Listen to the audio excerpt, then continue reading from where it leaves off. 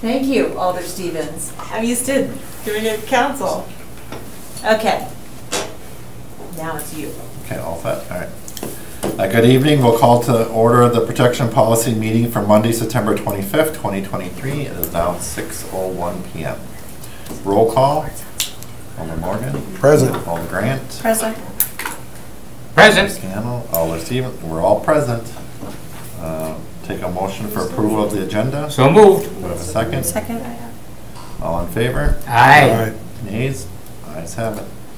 I'm sorry, hold on a second. That was, who approved and who seconded?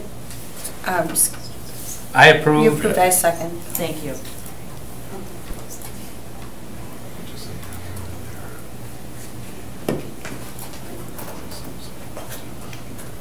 Okay, thank you. Okay, Go ahead. on to the approval of the minutes for September 11th, 2023. I move to approve the minutes. Do I have a second? Second. Alder Morgan, all in favor? Aye. Nays? Ayes have it. On to regular business. Okay. Ready? Item number 1, for staff to present a report at the request of Alderman Weary for an update with possible action on rat complaints and inspection actions taken by the city. The previous purchased rat traps have been fully depleted. Should resources go towards purchasing more to help combat this community-wide issue? Good evening. Thanks for having me again. Bill Pappy, Housing and Zoning Enforcement Supervisor. Before we get started, just note the city did not purchase rat traps. It was the county, Brown County purchased rat traps. And I would not recommend doing so. If the county wants to do that, that's up to them, but I would not recommend that the city do that. So I gave you a packet. I'll go through a little bit of that, answer any questions that you have. The request was to do a 10-year report on statistics. So what this is any rat-related complaint that we have received in the last 10 years. So those numbers are right there. On average, we average about 101 rat-related complaints per year. This year, it's up a little bit. As of September 7th, we had 129. We peaked in 2017 to 2018. Those were the high years. That's when the issue was pretty prevalent. 208 in 17, and then 277 total complaints in 2018. So we're kind of in that little bit of a cycle where it has spiked up again. Just a comparison, our compliance inspectors, as of September 11th, they have received 774 total complaints for garbage litter, exterior storage, nuisance stuff. So it gives you a little perspective of how many rat-related complaints we're getting versus how many garbage litter and nuisance exterior storage that they're handling. Of those, they have 106 still pending. Both Nate and John have closed out about 86% of all those complaints that they've received this year. In regards to the rat-related complaints this year, 129 we received. There's only 27 of them still pending with a 79% closeout rate. So a little bit about what we're doing. We continue to educate on food, water, and shelter. Those resources, that is our biggest emphasis and the biggest issue that we're seeing. What we do is when we get complaints, first thing we look at is where the resources are at in the neighborhoods. Generally, it's the same issues that we've been working on in the past. The further we restrict those resources and remove them, the more success we have at bringing the numbers down when rats are substantiated in the neighborhoods. Residents are doing an excellent job of reporting the concerns now, so we can investigate the sources of the problem quickly and take steps to address it. So the request for service has been working out great. You'll see that there's a map that I included in there. Primarily, the complaints are all on the west side. So when we receive that, my compliance inspectors go out and immediately check the area that there's concern, and they do an extensive proactive survey around the entire block of where the concern was to look for food, water, shelter, any obvious violations or conditions that could be attracting the rats. So they're doing an excellent job reporting those concerns, doing the proactive surveys. Both compliance inspectors spend a good deal of time making sure all the residents that have chickens have obtained proper permits and are educated on the importance of rodent restrictions, so food, water, habitat cleanliness for people that are raising poultry and have those outside, making sure that the feed is being restricted and stuff, so that way only those animals are getting it. These areas are monitored closely by staff to make sure ongoing compliance with that, and if there is a connection where there's a rodent population near there, that they're getting proper education and things we need to make sure that it's not expounding the issue. Biggest problem that we're seeing is feeding the wildlife and animals, and garbage storage issues are biggest contributors to the complaint, the correlation of the complaint that in regards to rats. So if residents are seeing those issues, if they're seeing people feeding, birds and squirrels where the food is directly on the ground, that's something that we'd like to know, we'd like to talk to the residents about. We're not saying that they can't, feed the birds and stuff. You just got to do so in a manner in which the food doesn't spill out onto the ground and makes it readily available for rodents and stuff. So a lot of times, if the feeders and there's things are applied directly on the ground where they're piled up, that can create an excessive situation which attracts rodents in the evening time. So definitely telling people to utilize requests for service to let us know if they're seeing things so we can get on it right away and make sure things are getting cleaned up. There are numerous privately licensed pest professionals that have been active in the neighborhoods that we've been active in, and they're helping residents on both a proactive and reactive basis and stuff. So once again, education is our biggest tool that we have, so to help combat the problem. So see it included in the map there, in it as well as a brochure that we send out to folks. We also, when we do a survey, we send out postcards to everybody in the area. We utilize the GIS map, so if we get a complaint on a particular neighborhood and we substantiate that there might be some issues that folks need to maybe correct and address, we'll send a postcard to all the homes in that area, kind of giving them a heads up of what they need to do. Inspectors will follow back up with that to make sure that they've addressed those and cleaned up those items. Any ones that do not, or any areas where there are continuing to be rat issues or nuisance issues, they'll leave those pending and make sure that they follow up on a regular basis to take whatever actions needed to make sure that they're getting taken care of. So after that, I'll leave it open to questions that you guys may have, or questions that anybody in attendance may have. Questions or comments? Chickens really aren't a concern, are they? When people have chickens? It's not so much the chickens, it's the food, it's the feed, it's like any kind of animal, it's how are you feeding the animals, and making sure that the area that they're in is clean. So the waste is being removed, how those, the birds are getting the feed, that it's not just spread out all over the ground, because if it is, rodents can get in there and eat it as well. And then that causes, if there's a plentiful amount of food, that causes the population to spike. So we keep an eye on those to make sure that for the most part they're all very clean. There's only been a couple where there's been a little bit of an overlap, and it was basically because of how the food was being given and stored.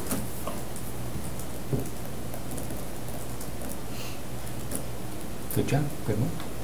Thank you.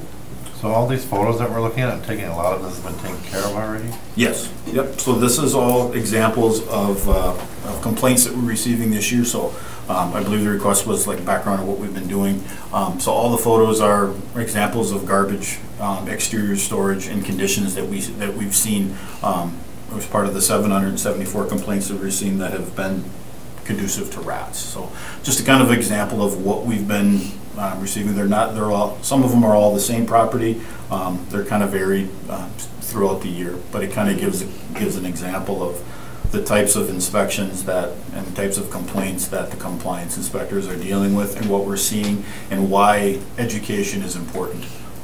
Why garbage storage and making sure that those things are being stored properly and picked up and put away, and reducing those things that we can control to make sure that the population of the rodents doesn't spread.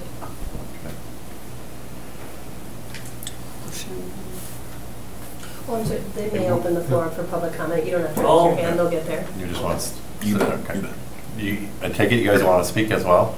Okay, sure. I'll take a motion to open the floor. Motion to open the floor. Do I have a second? Second. Go ahead. If you can come up here if you'd like. Sure. And if you could state your name and your address for the record, please. Sure. My name's Margaret. Last name is Minch. I live on Meacham Street, 1011 Meacham. So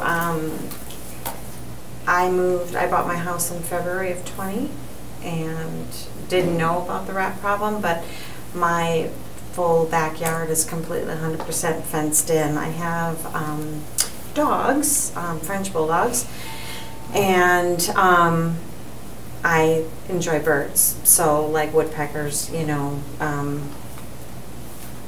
whatever. So I have a bird feeder, and I keep it neat. I have a bird bath that I fill with fresh water. I grew up loving birds, so to me as a taxpayer here, the fact that started this whole thing is my dogs started getting sick, and ended up costing me about just under $2,000 to, I mean, I didn't realize what the issue was, but anyway, went out and examined my yard, and I have no garbage, no anything, but the rats must have been coming in, so I started seeing holes underneath my fence. And then with the issue, taking the dog to the vet, and I thought, well, what is going on? What's wrong with my dog? So I started putting out live traps, and I sent in some pictures. So I've been working with John and Nate, and I sent him pictures of the actual rats. Some of them are like this, like bigger than a squirrel, and so I've taken away the bird feeders and stuff for a while, but they seem to still be traveling through the neighborhood. So I'm frustrated because I've dug down and put like dirt and stone and everything, and now they're still coming. So Nate just came by, and I've been educated that they're supposed to only be traveling so many yards, so they must be in the neighborhood. And even though the flyers were sent out, and like John and Nate have gone door to door, people are oblivious, and they're like, no, we don't have a problem.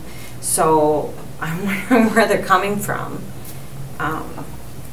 And for me, I can't afford to hire like pest control. So, and I don't want my dogs to get sick again. I can't afford that. And I also don't think that as a taxpayer that I shouldn't be able to feed the birds. So I've put down like plastic underneath. I keep it really neat. I rake up anything that the birds, and unfortunately living with all the big trees in our neighborhood, we've got squirrels. So having bird feeders draws in squirrels, but yeah, and I don't like having poison either, you know, because of my dogs, but and it seems like the rat population is too smart for the rat traps that like I bought like at Fleet Farm. So I don't know, I was hoping that the city would be able to do something, you know, find out where these homes are, you know, but I don't know where the garbage issue is in my neighborhood, but I know there's no critters actually on my property. They're traveling. So I'm just really frustrated. I'm hoping that the city can do something. So that's it. All right, thank you. Alder Stevens, we should go to Zoom. Okay. Is there anyone on Zoom who would like to speak to this issue? This is issue number 1 on the regular agenda about the report from the Development Department about rats. Just unmute yourself and state your name and address. Yes, hi. My name is Jean Eckers, and I've lived at 905 South Fisk Street in Green Bay for 38 years. Like the woman that just spoke, I like to feed the birds, and 38 years I've never seen a rat until last week. Hope I don't see another one, but this is the first time I've seen a rat in our neighborhood. Don't know where it's coming from. We've only seen a couple. We did put out some, we have heard that if you bake with baking soda and some oatmeal, we kind of put up our own little rat traps to see if we might be able to control them that way, but that doesn't seem to be working either. So they moved into my neighborhood unexpectedly, so they're obviously around. I don't notice anybody in our neighborhood who has a lot of garbage around. There is a neighbor or two that doesn't do a good job of picking up their dog waste, and I heard that rats do like that. I don't know if that's what's drawing them in or not. So that's my only comment for tonight. Thank you, All Ms. right, Eckers. thank you. And then we'll go back to the room. You can come on up. Okay. Oh, I'm sorry. Oh, yes, Ms. Zeibel, we're going to go back to the room, and so then I'll let you know when it's your turn to speak, okay? Okay, perfect. Thank you. Well, good evening, everyone. My name is Brian O'Leary. I live at 1224 Nicolay Avenue. We've lived there for 21 years. We've had this ongoing rat problem, probably 5-6 years, except for the few years that I went to school at Whitewater. I've always lived in Green Bay. But this rat thing it's an ongoing problem, and I get it. I think I might even had you come to our house and we did some education thing, but it's not really working. It's a continuing problem, and I'll just give you some things that have happened to our house and our next door neighbor in the last 5-6 years. Mike, my next door neighbor, he has a count. He counts 11, 12, 13 rats. I see him in the front yard, and he's like, well, I'm up to 13 now, and then I tell Alderman Chris Weary about it. And then a couple years ago, there was a rat in a mouse trap in the backyard by our fence.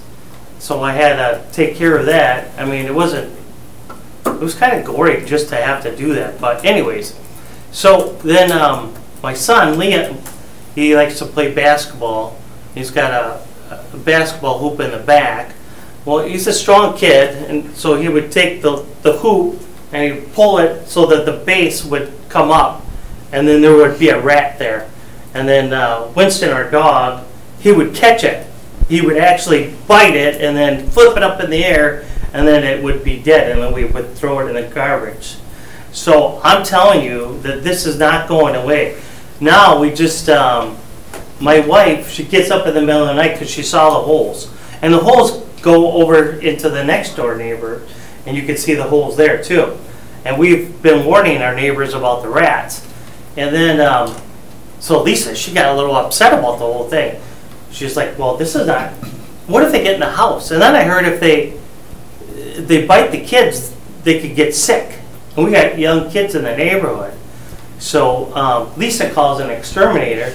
We've already spent $300, and I'm just wondering, can we pass that bill on to the city?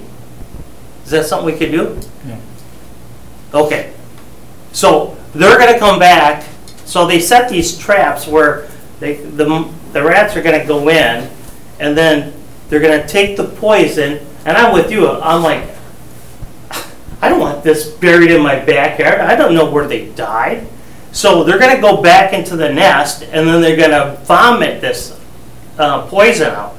And then the rest of the rats, including the queen bee or whatever they call her, she's going to eat it, and then they're going to die. And I'm like, well, how are we supposed to know if they're dead? And how do we take care of their bodies? Well, they just evaporate, you know, they disintegrate as they decay. And I'm like, wow, that's gross, you know? So I'm just telling you, I get it, the education thing, but I could go next door and say, Avery, you got those 2 holes there. I mean, you got problems, and I'm sure that they have problems. I'm like, if I did everything, I got rid of my bird feeder. We got rid of our bird food. We got rid of our wood pile. We took care of our lawn, and we took care of our dog, you know. Waste. Thank you, Randy. I still think that there would still be a problem. And there's probably people in the neighborhood that go, they don't think that they have a problem, but they're there. They just haven't seen it. And you know what? It's almost gotten to the point. I work 70 hours a week. I work 7 days a week. But we have to start this thing in the next spring where I go around the whole neighborhood, let's say Nicolay, and I knock on everybody's door, and I'm just going to say, hey, this is a problem, and here's what we need to do according to the city, but we need to get more involvement because this is a problem on the west side of Green Bay. And then if I have to take the next Sunday and go to the next neighborhood, then we'll just have to do it. But you guys, honestly, and I'm not trying to be mean here, you guys aren't getting it done. It's not happening. There's a problem. It's an ongoing problem. You just heard the gentleman say here that the statistics are going up.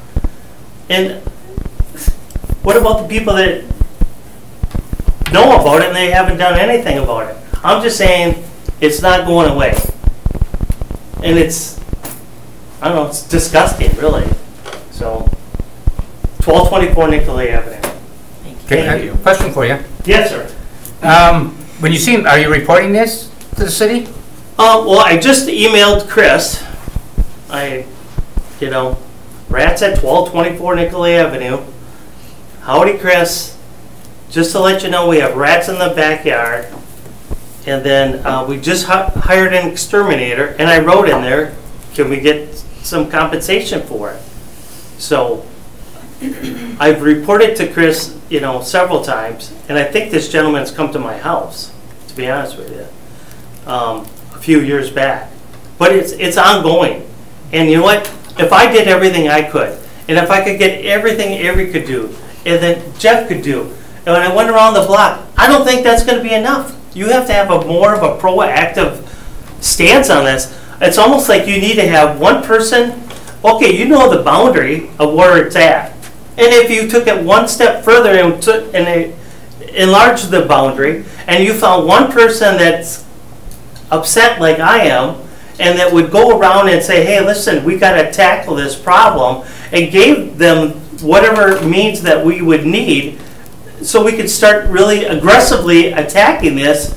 The education thing, okay, but it's not enough. I'm telling you, because this has been going on for 4, 5, 6, 7 years. But I'm not only talking about the rats, but do you have any of your neighbors still using bird feeders? Do you have any neighbors with not picking up the dogs? I have some neighbors that could take care of their yard a little bit more. And that's fine, the education thing. And Chris has sent out this, hey, you know what? If someone has long grass and they need to be reported, but really, honestly, Randy, you're going to do that in your neighborhood? You're going to go around to the guy that hasn't cut his grass? You don't have to. Just report it to the city. You can do it anonymously online, and that's the city's job. Right. Let us do our job. I got it. I get you. But we need to be more aggressive. Somehow, because it's not going to go away. So, and you're going to get guys like me, they're going to start to say, we got to start talking about this. And I'll go around the neighborhood. I'll waste an hour and a half every Sunday during the spring, summer, and fall. And I'll talk to everybody in the neighborhood. And then they'll probably go, well, why don't you run for councilman? I said to Nicholson today, or the other day, I said to him, I said, Andy, I got rats in my backyard. They're tearing up Hickory Hill, which is great because I'm hoping that they're going to finish, rebuilding this street. But I said, we have poor, deteriorating roads in Green Bay. Can you imagine working for the mechanics in Green Bay? Their alignments, they got to be going through the roof, people's cars and whatever else. And then I said, and the school board's $20 million in the hole. I said, why do I want to live in Green Bay? And I told you, I've lived here all my life, except for the few years I went to school at Whitewater. Why would I want to live in Green Bay? I mean, this is a headache. It's really getting my Irish up, And you guys, it's not enough. We have to get a little bit more aggressive here. Your Nicolay, is that on the west side? Or? Yes. Yeah. Okay, I was thinking. On the corner of 9th and Oneida. You got Oneida, Redwood, Marquette, Nicolay. Okay, thank you. Yeah, well, Can I just add something else? Do I have to come up? There is one person, but Okay. I'm not running, I'm just. Is it quick? It's basically, I keep a really clean yard. My grass is short, my bird seed is in a hard 5-gallon container. There's no other issues. Taxes went up, significantly, and I can't afford to pay for an exterminator. And to me, it's frustrating. Like, does the news need to find out about this so that it goes out to the whole community? Because I really Yeah, we should don't have know, to- I should be able to have a bird feeder and a bird bath. I mean, like, this is crazy that I would have to remove all of that, but I also don't want to put the risk of my dogs' lives on the line. Is there, like, dogs that could be hired to find where these stupid nests are?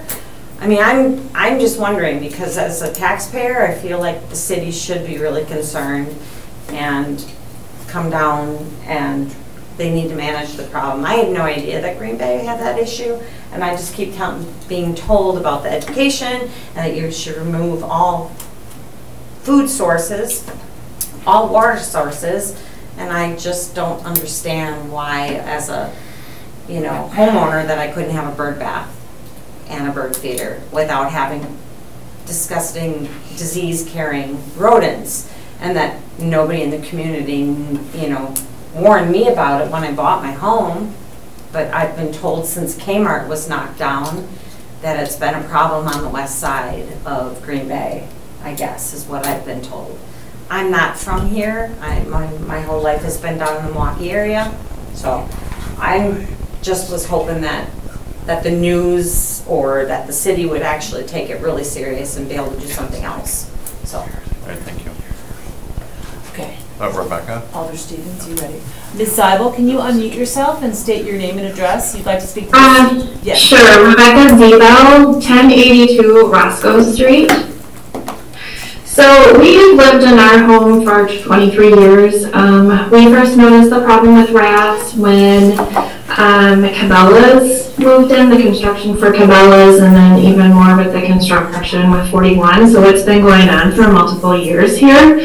And a couple of years, you know, we dealt with it and we got rid of them. They come back, we get rid of them. And just this summer, they came back. They were under the garage. You know, we killed 13 of them with rat traps. And then we were finally able to seal up everything.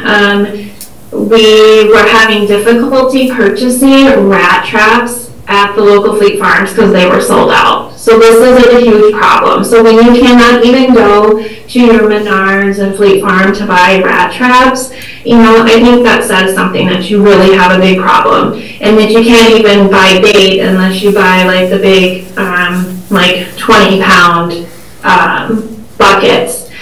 We don't use bait because we have a dog, and after talking with our vet, they don't have an antidote now for the new rat poisons.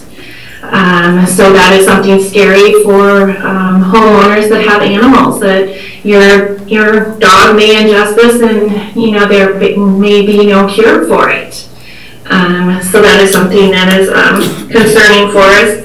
You know, over the years, I have gotten rid of a lot of my flower gardens.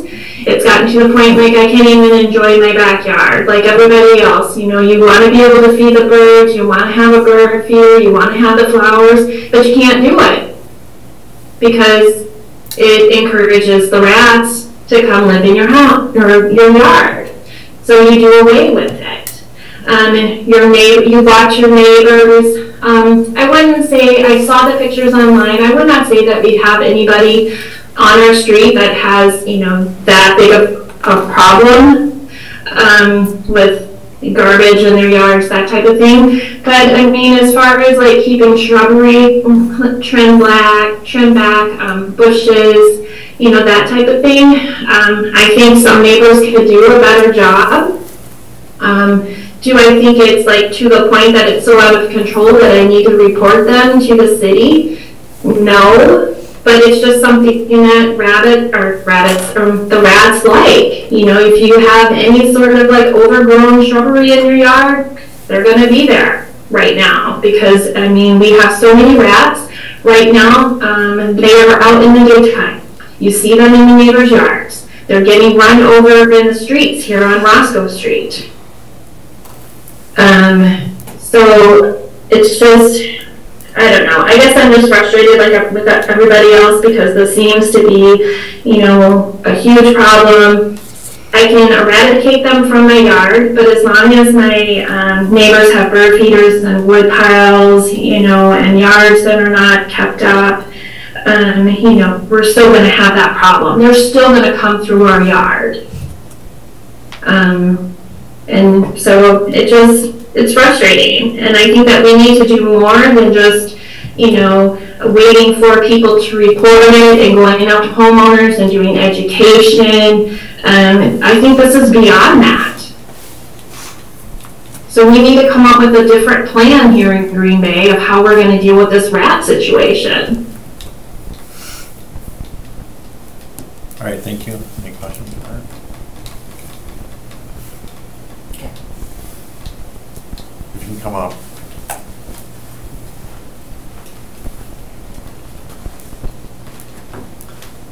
My name is Jerry Matushuk. I live at 1242 Kenwood Street. I've been there since 1975. There had never been any rats in my neighborhood that I was aware of. I did attend a meeting that you had, I believe it was 4 years ago, at a church on Oneida and I'm not sure what street that is, if it was Liberty or whatever, but you would gave a presentation about rats. I've trapped 27 rats in my yard. I took out my tomato plants because they started chewing on my tomatoes. Took out my bean plants. So in my garden, all I have left right now is some squash, and hopefully as those ripen, they won't go after that. I have an apple tree. I pick up the apples every night before it's dark. So I did that before I came in. I have 2 neighbors, one alongside me and one behind me. They both have fences. I plug the holes underneath the fence and they open right back up. I haven't been able to trap any more rats because they've gotten too smart and they won't go to the smart trap for peanut butter. I've tried tomatoes, which like I had in my garden. I've tried some cheese and they don't want any of it. So I still got the rats coming into my yard. I don't have shrubs. I do have some bushes in the front yard, and there's a 1 foot space between the bush and the house, and they aren't in my front yard at this time. I know I've talked to Nate a couple times. There's a problem with looking into people's yards where they're fenced. It says they're not allowed to enter a fenced-in home, and I think that should be something that should be changed if possible. I don't know if it's private property. Private property, he could walk on my property, he could walk on anybody else's property that's not fenced. But if it's fenced, why can't he have the right to get a good look and assess what the situation is? Looking over the top of a fence is not accomplishing. It needs to be done. Any questions for me? No. All right, Thank you. Is there anyone else on Zoom who would like to speak to this issue? If so, please unmute yourself and state your name and address for the committee. Hi. Yes, go ahead. Okay, Jean Eckers again. I live at 905 South Fisk. I lost the visual of the meeting, but as I listened to the others speak, I thought of something else. First, I want to mention that the rats that I'm seeing are during the daytime, which I thought was kind of odd, that they're out during the day. The second thing, I remembered that my dad, who lives over at 1435 Oak Ridge Drive, that's on the west side of Military. Last year and this year, he's had lots of rats in his yard. For the first time, Dad's still in the house I grew up in, so he's been in that house for 50-some years, but just in the last couple of years, he's seen multiple rats around his bird feeder. So Dad stopped feeding his birds, but The rats are still around, so I don't know where they're coming, but just wanted to let you know that the problem is also on the west side of Military, in addition to 905 South Fisk and then going east from there. Thank you. Thank you. Is there anyone else on Zoom who would like to speak to this issue? If so, please unmute yourself and state your name and address for the committee. Hi, I'm Tracy Gillette. I'm at 1201 8th Street. I didn't intend to speak tonight, but we have just recently noticed the rat issue this summer. We have a neighbor that has not maintained the side or back of her yard for years. It's grown up with weeds. So one of the neighborhood children noticed a rat one Saturday, scared the living daylights out of us. But he said, well, now I know there's two. I've seen two. So we don't want to tattle on our neighbors, but I finally called and said, hey, can something be done with this woman's property to have her clean up these weeds? Okay, so now she's angry because she got notice on her front door that she needed to clean up the weeds. Okay, clean up the weeds. If you look at her garage building, the majority of it has fallen down at where it meets the ground because it's housing the rats. I have a wooden fence, 6-foot wooden fence, and they're coming under it. So we've put many rat traps out. We can catch one or two here and there, but that's, again, they're getting too smart for that. I tried the nice way of oils and like someone else said, the baking soda thing. I've now spent over $200 on stuff to try to get rid of these rats. I just put $40,000 into my house with siding, windows, all of that in the last couple of years, and taking a tree down that was rotten, all that kind of thing. I would have never done that had I realized these rats were here. I've been here 25 years and I've never seen one until this summer. So I called the city again. Can you please have something done about this woman's garage? I saw an inspector come over. I called him up. I'm like, can you tell me what happened? Yeah, it's definitely not a solid building. She needs to do something about it. That was like 3 weeks ago. The two people that are listed as the people in the city that control the rats, I haven't spoken to them, seen them or anything. I've been dealing with Scott Nelson, I believe his name is. And I'm just representing a group of our neighbors because they work during the day and they don't want to have to be calling and whatever. So yeah, we definitely have a problem. They're now across the street of Meacham and people are catching the more backyards the other way. It's a problem, it's a big problem, but I wish we would hold these neighbors accountable that are having the issue because it's been a good month now that we've known and we've reported that this is going on and nothing seems to be being done. So it's a big issue and I think we need to have the city involved because we as homeowners can't do it by ourselves. We can eliminate our own yards and our weeds and our bird feeders and our everything else, but when you have some homeowners that aren't being held accountable, there's nothing that the rest of us can do about that. Thank you. Thank you. Thank you, Ms. Gillette. Is there anyone else on Zoom who would like to speak to this issue?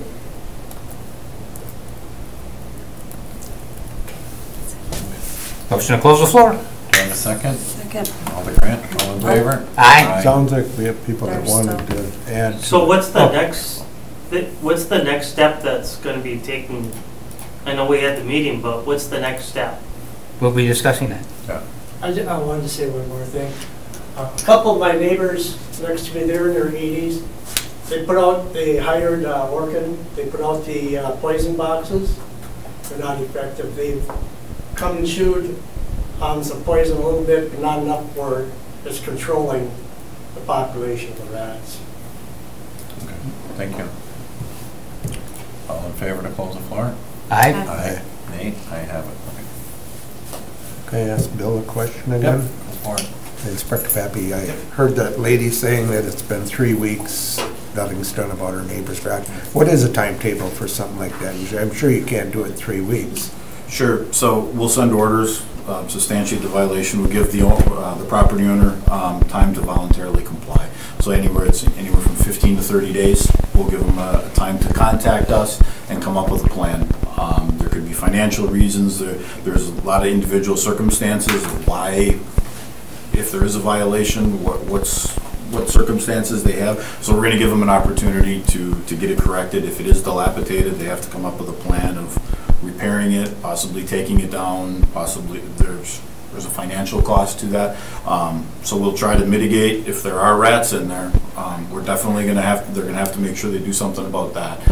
We have tools in our ordinance that if they refuse and if they don't do anything about it, and we do substantiate that there are rats there, we can abate them. The cost of that abatement gets billed back to the owner, much like we do lot cleanups and stuff. So we're going to work with folks, though. We're going to work with residents to try to get them to voluntarily comply and try to get them on a plan where it's not costing them an excessive amount of money, but they can make the proper repairs. So that's kind of our method of how we work with everybody. Thank you. Have we been able to narrow down what the main source is that's attracting them? I wish I knew. Okay. It's food, water, shelter.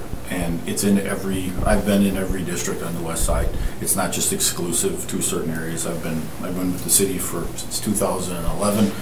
Started as a compliance inspector doing this stuff.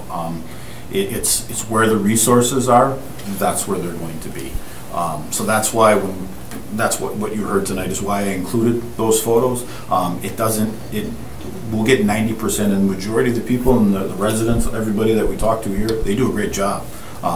Yards are kept up, but if there's a small percentage of people that aren't doing their part, that have waste building up in their garage because they're not storing their food waste properly, and they're throwing garbage bags in their garage, like some of the photos I showed you, that can attract them.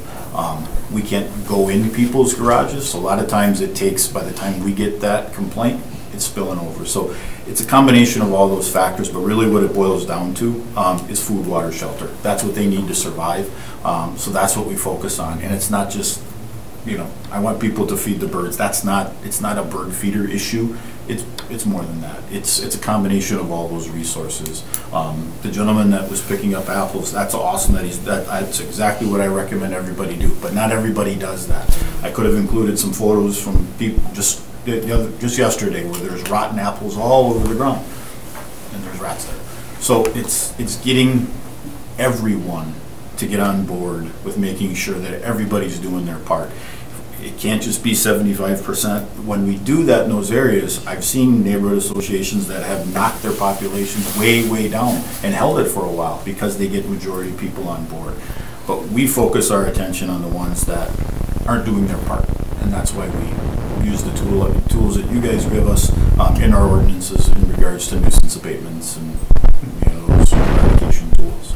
So some with apples that you could make an order against just that. Correct. Yeah, if there's in our rat ordinance that was passed a lot, that's a tool that we have. So if those folks aren't picking it up, so if we receive a complaint and there's items in a yard that need to be picked up and they're contributing to it, we'll make sure that gets removed. If they refuse, then we'll remove it for them. And the cost for that gets billed as a lot of cleanup. And if there's a fenced-in area and you get a complaint, you can't enter that? We have to have a substantiated complaint. So somebody, irregardless of if it's fenced in, we can still follow up on that complaint. When we do proactive surveys, we're not peeking into people's fences, but if somebody sends us a complaint that there's rats in his backyard and we believe the issue's in the backyard because there's garbage or whatever the concern is in the backyard, we will go follow up on that. If the resident refuses entry and doesn't voluntarily let us in, we can obtain an inspection warrant, and then we would serve the inspection warrant. We'd bring police with us and we'd go in the backyard and inspect. If we determine that there are violations, they would get orders, and we would follow our normal protocol with making sure that everything gets corrected. So regarding that rat ordinance, how long has it been in play? Since I've been here, 2011, so it's been there for a while. So you've been working with it for a while. Is there anything that you think may need to be changed to benefit the residents and help the city? It's a good question.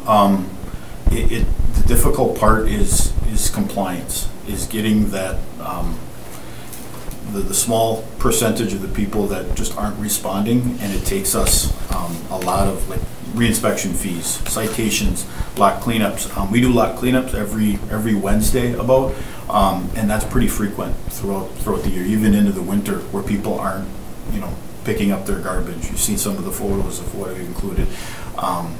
It's that stuff that, you've given me a lot of tools. I have 2 compliance inspectors now. This is the first year we've had that, and it's making a difference. A lot of the complaints that we're receiving is them going out in the neighborhoods and then people telling us. And when we do proactive surveys, it's folks coming in and saying, we have a problem, it's right here. Well, and then they follow up with that. So part of those number of complaints are proactive complaints where we've entered them in because we've talked to neighbors and said, we have a problem in this area. Nate and John will go out and then they'll find, other houses. So that resource has helped. I know if there's others, the council has been very receptive to doing that. So I'm all ears, but the biggest thing is cleaning up their properties and making sure that everybody's doing their part. It can't just be 70%, 80%. It needs to be 100% on a block, and that's been the difficulty. It's been getting everybody on board, and a lot of times by the time it takes us that we spend all of our attention cleaning up maybe a nuisance property, we end up right back to another one, and it just kind of creates a cycle. Now, when it comes to bird feeders and that, is there a way to do that, or should those just be eliminated for now? No, they don't have to eliminate them. It's just making sure that that food gets restricted. So it's just that birds will get it. A lot of times, if a squirrel can get at it, a rat can get at it too. If a squirrel can climb up and get to the feeder, a rat's going to be able to get at it too. So spill catchments, removing them at night. That's part of the educational stuff. We don't want people to have to take care of them. They just have to, if they are experiencing a rat issue, they have to be a little bit more vigilant in making sure that some of those resources are restricted so they can still enjoy the activity but do it in a way where it's not going to contribute to the problem. Some of the bigger areas is when we see the food all over the ground and it's spilled all over the ground. There's some photos in there that you'll see. There's one in particular, that's all seed, that's all over the ground. And that was an extensive, and when you have that amount of food, a rat's incubation, a rat is sexually mature only after a couple months, and that rat can get pregnant within 48 hours after having their litter. So it can, the half-life of that can spread really quickly. So when there's a lot of resources, there'll be a lot of rats. So that's why we focus on our educational tools. So whether it's proactive inspections that we're doing in all these areas, or complaints, all of that needs to help. So someone mentioned the animal. Are there trained animals to sniff these out? In New York, they use dogs. I think, I'm not expert in that, but I know there's a rat terrier. That's probably how it got its name. If you Google, there's some YouTube videos where there's groups in New York. We've spent time with one of the foremost experts, Dr. Bobby Corrigan, who knows everything there is to know about rats. And he'll say the exact same thing, food, water, shelter. Where there's people, there usually tends to be garbage and waste issues because not everybody handles those appropriately. And that's what leads to rodents. If I had a magic wand that would get the rats to all go away, believe me, it would have been gone a long time ago. But it's not that easy. But the population does go down if we get everybody on board, and everybody reports them. You may not know this, but do you know how many rats have been killed this year? I do not. Probably quite a bit, but I try to keep those numbers down because the last time that the news was involved, I got a lot of comments from PETA, so we probably don't want to do that again, Elder Stevens. So, yeah. But it is probably significant. Okay. And it's not just a Green Bay issue. I've had other villages and municipalities have contacted me asking for advice. I know I've seen you on the news. How do we go about dealing with it? So it's not just, this isn't exclusively to a Green Bay issue. So I know a resident mentioned the old Shopko building. Are we seeing any issues with businesses or things that they're doing that they could be doing better? Shopko was in the village of Ashwaubenon, so I can't speak to that. But a lot of times in regards to businesses, if it's food and they're generating waste, the dumpsters, how long those dumpsters are sitting out there and how long that food is there. A lot of times you'll see on the bottom of dumpsters, there'll be holes on the bottom for drainage if it rains, the water. Well, if there's holes on the bottom of it, the rats can go in and get the food. So if you got a whole bunch of food waste from everybody scraping their plates into a garbage and they throw those bags in there, that generates an odor that attracts rodents. That's what leads to the problem. I mean, if you'll Google videos in New York where you'll see them coming right out of garbage because there's food there. So that's what we educate the businesses on when we get complaints or we know that they're in that area. We're very strict with enforcement, making sure that that garbage gets emptied on a very timely basis. If not, we'll do it and bill it back. I know that And happened then you guys get calls because with a business in my district. I mean, this used to be a big issue a few years back when all those numbers were up. A lot of that was in my issue, in my district. And I remember there was one business that you took care of, and I think it's a problem we take seriously, certainly. And it's a difficult problem in that we're always going to have rats. You're never going to eliminate every freaking rat. But there is, I mean, like this uptick now, it's not in my district. We took care of business and things are better. It took a couple of years, 2-3 years, but that's why I really urge all of you, report, report, report. The more information our staff has, the more work they can do. And we've got the tool where, I mean, if you talk to your neighbor, that's great. I mean, please do that. That's part of the, we appreciate that. But you can't enforce it. You can't force your neighbor to do anything. We can and will. we don't want to push the rats around. We want to identify where the issue is and knock that population down and try to eliminate them right where it is. So that's where the reporting comes in very, very handy to us. I thought we were moving up to Howard. Your words, not mine. So is there anything you would change? Do we need to lower the grass, length? Is there anything we can temporarily adjust or tighten up until it's under control? Any resources where they can provide harborage, that all helps. That's not exclusively going to do it, but that would help. People use the example bird feeders, but gardens. People can have gardens. I want them to be able to produce their food, but if there's a rat issue in that area, they need to make sure that how they're growing the food, how it's protected, how they're taking steps to kind of build those rodents and critters out. Have to be a little bit more vigilant so it's not providing a food resource like the gentleman that had, was eating his tomato. That if humans will eat it, rats will eat it too. So it's not exclusively to that, but it's kind of all encompassing. So part of our education process is we'll encourage folks to say, listen, this is contributing to it. If there's extra foliage in that particular area where it's more easily concealed, we'll encourage them to cut it down. And we do have tools that allow us to, if we consider it a nuisance that's contributing to it, to abate that. But there's not one particular thing. It's accumulation of a lot of things, if that makes sense. Yeah, I just didn't know if there's anything we can change to help make this easier.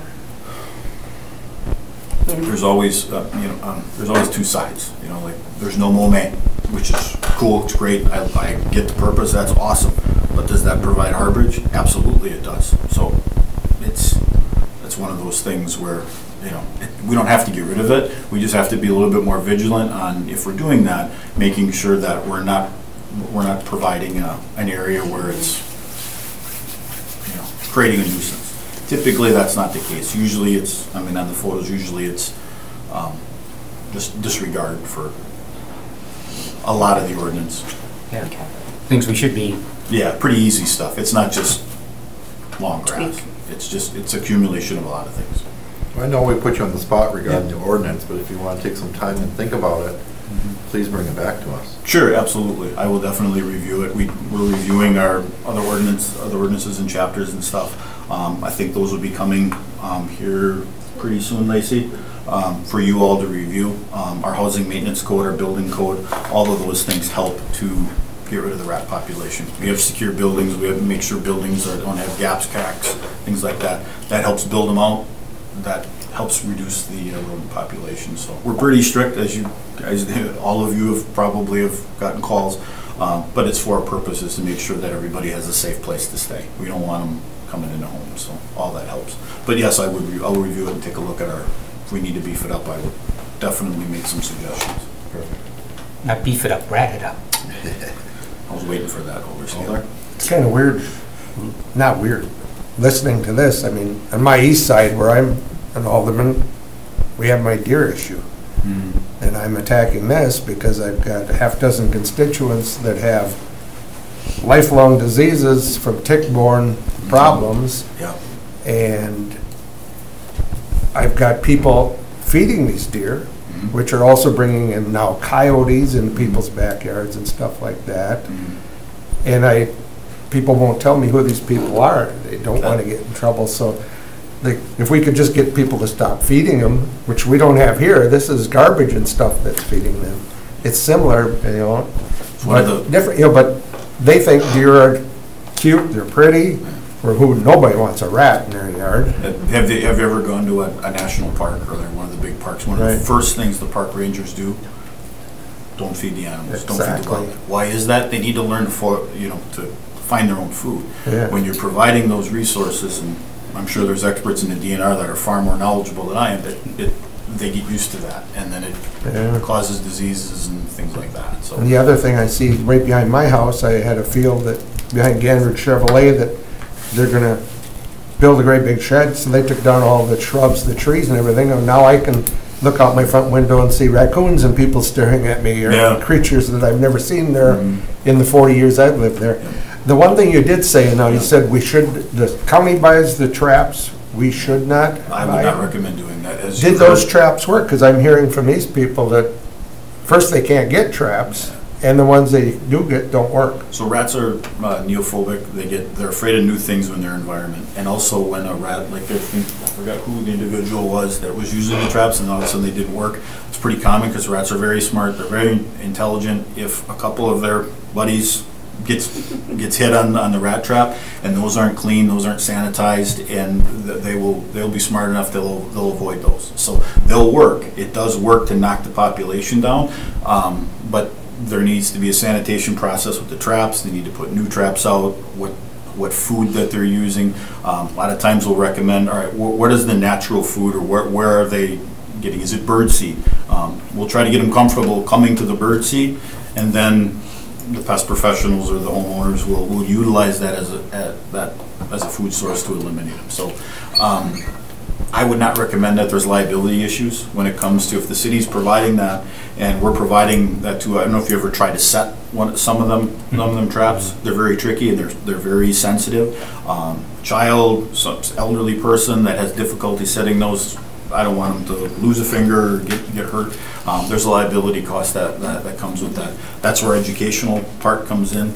More than happy to educate folks on what to do and what not to do, things that work, not work. Bait boxes, very passive form of eradication, because you just put a black box with a hole in, the poison gets in, and then it sits there. Well, the rats are, a couple of them will go to it, and the object is to bring the poison back to the burrows, and then it spreads throughout.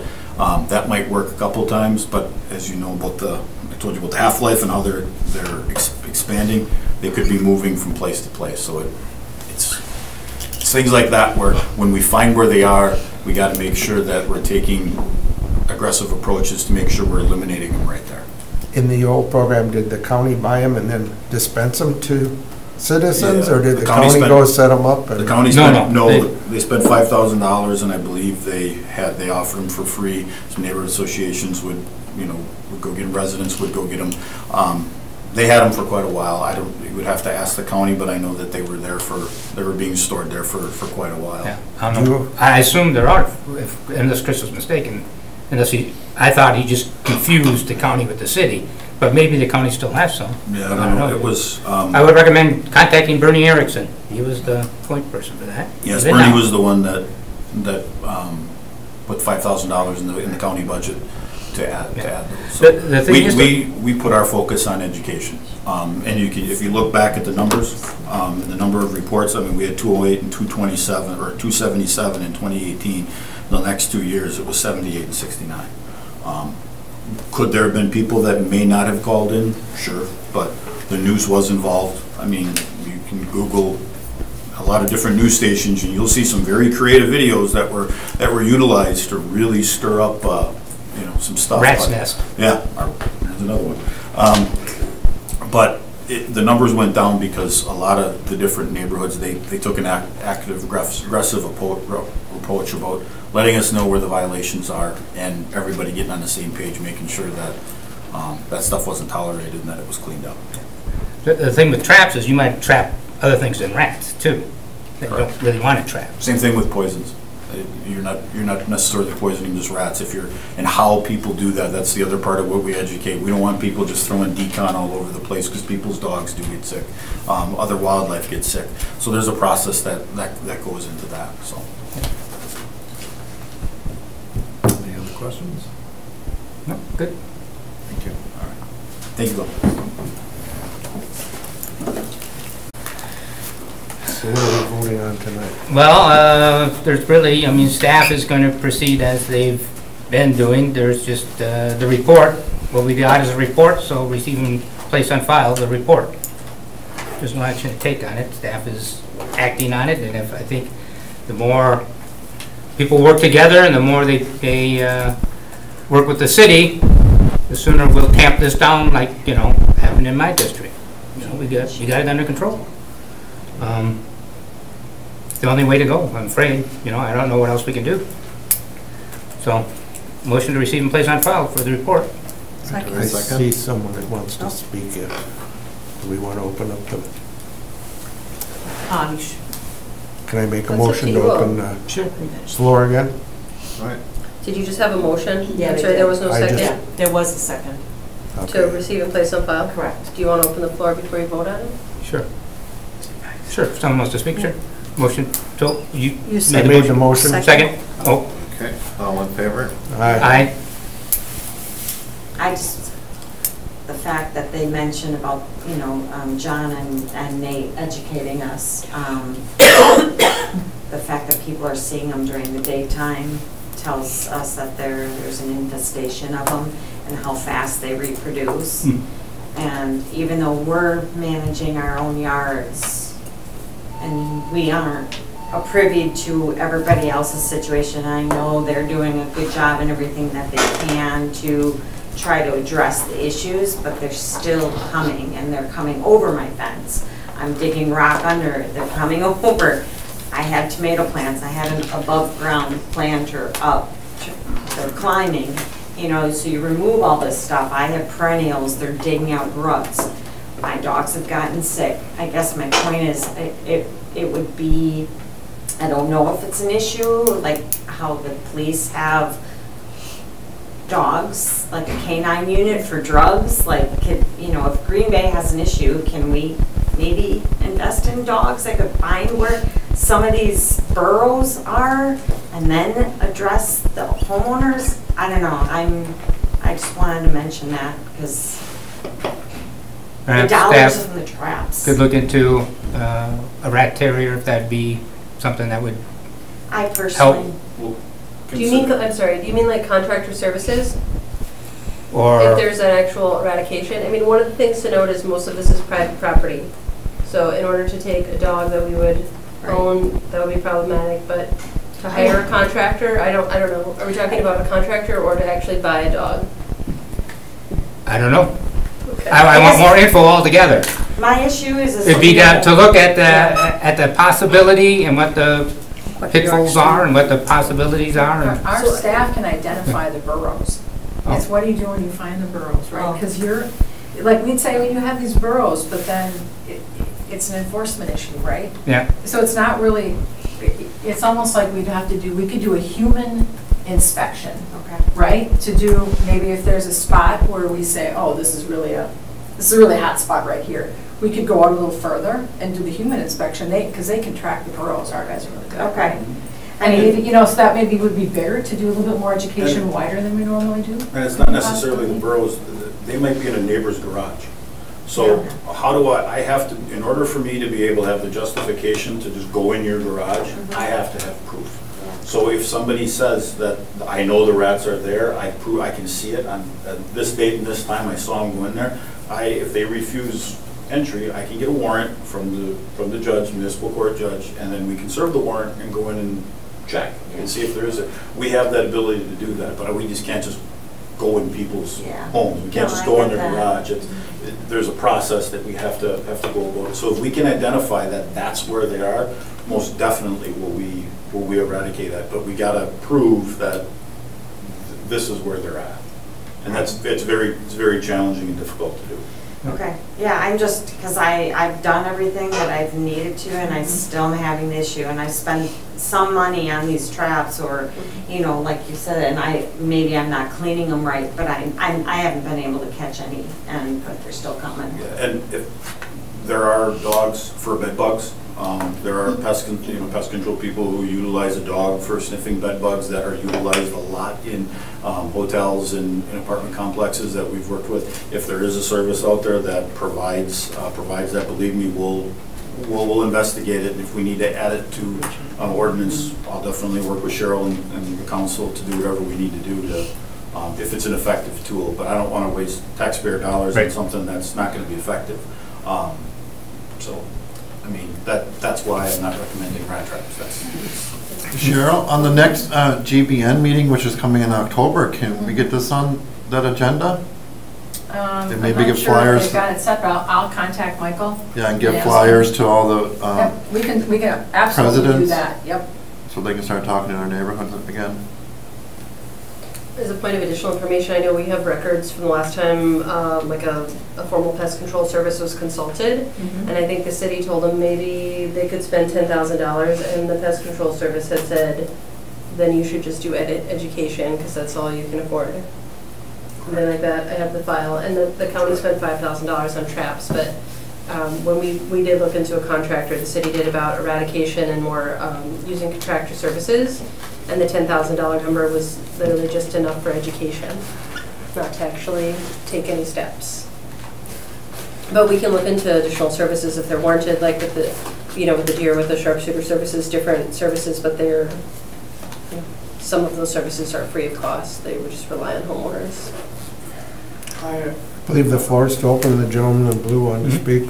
So traps are no longer effective. Followed the instructions I was given for cleaning each time I got a rat. What can I do now to eliminate the rats? They aren't going for the poison, and they aren't going for the traps. We got to identify where they are. That's what we got to identify in your neighborhood. We got to identify where is the harborage, where are they living, and why do they continue to come in your neighborhood? Because there's resources there. So we have to identify where the harborage is, where the food, where the water sources are, eliminate, restrict those, and find out where the main hub of where they're all living, and eliminate that. Because what you're doing is you're catching the rats with the rat traps as they're coming, but the problem is they're continuing to reproduce back at the main hub. So you won't be able to catch and kill them as many as where they're at, where their main nest is. So we need to track where their main nest is. So it's important for your neighbor, if you see anything, report that. Good, keep doing it. If you can tell me where you see them, where they're coming at night, where are they coming out of, where are others seeing them coming in, we will investigate it. Well, I know they're coming from my neighbors. Behind me and alongside me. Yeah, keep reporting that, because that's what we need. And we'll take enforcement action. It may take a little time, but... Make a motion to close the floor. Second. All in favor? Aye. We have a motion on the floor as well. Yep. There seems like a file. Yeah, and we have a second, right? Yeah. Yes. So all in favor? Aye. Aye. Nays? All right, ayes have it.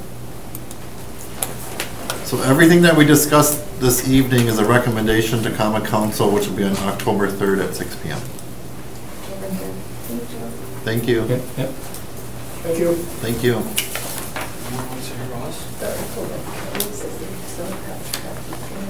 Go ahead, yes. Number 2, consideration of possible action on an application for available Class B liquor and Class B beer license for Estelo Tijuana LLC at 1911 University Avenue with a licensed premise description as kitchen, basement, main bar with approval of the proper authorities. Attorney? I'm going to defer to PD. All right, PD? We are recommending denial. We have for the past couple months tried to get a hold of people, and they're not returning any phone calls that we're making. We just haven't heard anything at all. Have we contacted them, and it seems to be an Hispanic name, have we reached out with an interpreter at all? They do speak English. Oh, they do, okay. Yeah, they had a liquor license before, they neglected to renew it. Right after that, then they applied to get a new one, so they know the whole process. Oh, and they just, we've tried and they don't answer us. They were here last year. They have a food truck. They tried to go into the bar on University. And that's been closed down for a while now, so. No. Motion to deny. All right, do I have a second? Second. All in favor? Aye. Nays? All right, ayes have it. Ready? So not as slow in here as it is in council. Go ahead. Okay. Consideration of possible action on a Class B liquor and Class B beer license for SBG Apple North 4 LLC at 2420 East Mason Street, with the license premise description as restaurant and freestanding bar with approval of the proper authorities. Attorney? No objections. Please? Police concur. All right. Motion to approve. Motion to approve. Do we have a second? Second. All in favor? Aye. All right. Informational, the liquor violation report. Okay, we have had 2 property referrals, 3 liquor violations, 1 ordinance violation, and 2 written warnings. Our first one here is going to be for the Black Saddle. A warning was issued for no licensed operator on premises. And then the bouncer from there was also issued a warning for loitering in a licensed premises after hours. A property for referral was then done also for the property owner.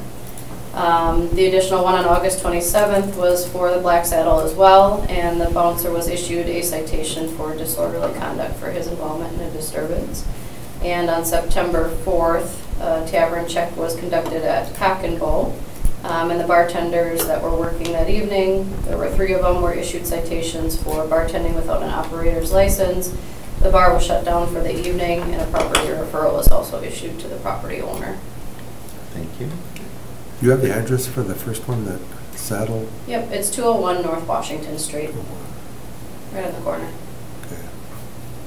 The clerk's licensing report? Yes. Just a question. The very first one with the Delsman Express, 606 Delsman. Bartending without an operator's license? Bartending? It's not a bar, it's a gas station. So does that mean selling the liquor? Okay. Yes. Never mind. All people. Bartending is what threw me. Right. All people who, and you know, operator, bartender are interchangeable terms. And so anyone who sells or serves should have an operator's license. Okay. I'll tend to remember that from now on. All right. Clerk? Okay, so, you know, normally Deputy Clerk Pugy is here, she's off today. As you can see on the report, there have been some, like, for instance, Madrid, she was supposed to file an extension. She has yet to do that, same thing with Family Dollar. And I think everything else pretty much speaks for itself. Any questions about that? Not for me. Report by Clerk Jeffries. Okay, so this is just an update on what's going on. 2024 is right on the corner. So just wrapping up April. We had a really excellent turnout in April 23. Those are just the bottom numbers for the total number of votes and turnout. Remember, turnout is always, the denominator is always the eligible voters, not the registered. So we have about 81,000 eligible voters. That's a number that is given to us by the Department of Administration, as well as you can get that number from the census. An eligible voter is somebody who is over 18, who is otherwise eligible to vote, so not incarcerated, not adjudicated incompetent, etc. Our population went down slightly, so we have 106,597. This summer, what we've been working on is voter record maintenance. We do that all year. The indefinitely confined, basically updating those lists, people who have died, people who are felons who are on paper, and people who've been adjudicated incompetent. So we are continuously upgrading and updating our voter records. But there is one thing that happens in the odd year after November, and that's the 4-year maintenance, and these are people who have not voted in 4 years. And so the legislature is very strict about that process. The ERIC process, which I'll talk about in a second, has one extra step, but essentially the WEC, the Wisconsin Elections Commission, sends out thousands of postcards saying, you haven't voted in 4 years, do you still live here? Are you still a voter? And if it comes back to me undeliverable, then I deactivate them. And if I don't get a response, then they are automatically deactivated. So we had about 1,365 records that we deactivated from the 4-year maintenance. Now, ERIC is a very interesting conglomeration that we belong to. It is the Electronic Registration Information Center, and about 25 states and DC are members. And essentially what it does is if John moves from Green Bay to Toledo, and John in Toledo takes out a cable bill, electric bill. If Ohio, which I'm not sure if it does, so let me say Patterson, New Jersey instead. So John moves to Patterson, New Jersey. He takes out the electric bill, the cable bill. Because New Jersey participates in ERIC, we're going to get a note saying, hey, we don't think John lives in Green Bay anymore. Is he still your voter? And so they send out a postcard. It comes back to us undeliverable. Then we send out a letter. That comes back to us undeliverable. We deactivate them. So that's what we've been doing. And what's nice about ERIC is that it just really keeps that voter record really up to date, really nicely compact, as it should be. I belong to 2 professional organizations, Wisconsin Municipal Clerks and the Partnership for Large Election Jurisdictions. Deputy Clerk Fuki also belongs to the WMCA. We both completed our training. There's a 3-year training, so we're very excited about that. Looking forward to 2024, which is right around the corner. So we have created a poll worker curriculum to help our training in the clerk's office. So we have videos, we have in person, we have lesson plans, we have self-checks. So we're very, very excited about implementing this. We have to get some approval from the WEC, but they're very supportive of clerks and our training regimens. I do not anticipate polling locations changing very much in 2024. I did lose one on the west side. I have since replaced. There is one that I'm a little concerned about on the east side, so I need to check in. But other than those 2, well, like I said, the one on the west side I've replaced. I do not anticipate a lot of movement for 24, so that's a good thing. We do need to purchase 2 new DS200s. Those are the tabulators. Yeah, these machines are just not, we've had them fixed numerous times and they're just not working so well. So you will see that in the capital expenditures.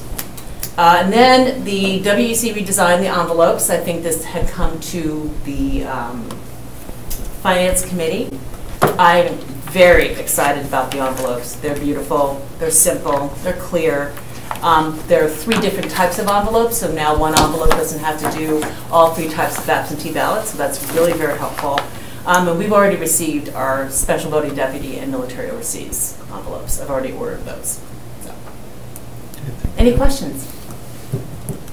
Did the out of, say they're overseas, do they get theirs sooner or do they all go out at the same time? That is a really good question.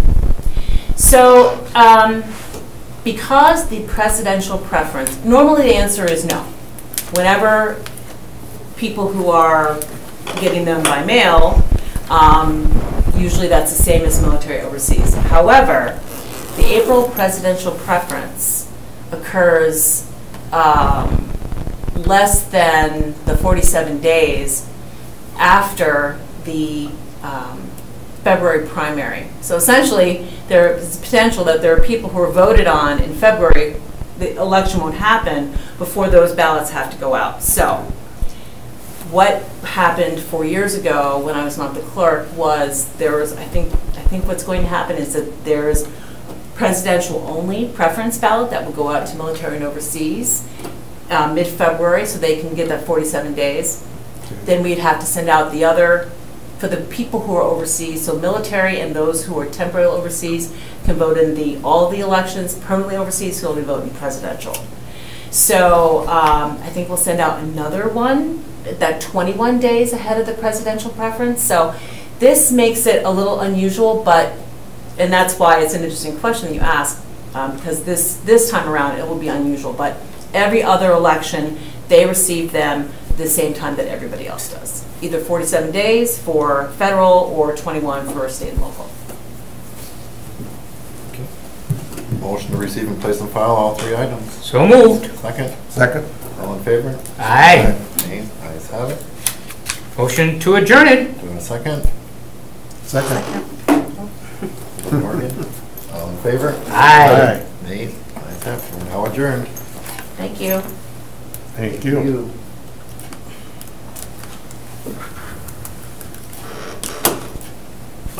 I'll let you do it. No, I didn't. I was just going to.